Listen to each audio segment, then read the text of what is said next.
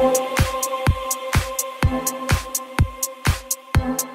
everyone, it's Dr. Dave and welcome back to this week's Thursday Medical Minute.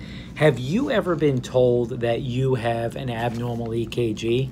What is an EKG? Well, we can speak about EKGs for hours, but the bottom line is the EKG is another piece to the heart puzzle. It's a way of trying to figure out, is there something going on with a person's heart? It's a sign of electrical activity in the heart. And it's something I see a lot of. I see tons of patients who are referred to me because they have a quote-unquote abnormal EKG. And yes, there are times when the EKG is quote-unquote abnormal and it does reflect a problem with the heart. But many times the EKG is called abnormal and there's absolutely nothing wrong with the heart.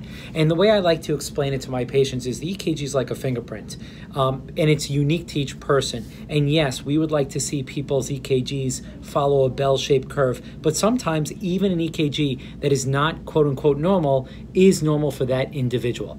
So when you are told, or if you are told you have an abnormal EKG, don't freak out. First thing you need to do is make sure you speak with a cardiologist, have some basic testing, and get checked. And many times the EKG that's quote-unquote abnormal is actually normal for you. It's kind of like your heart's fingerprint. All right, guys, I hope that helps. Until next time, this is Dr. Dave.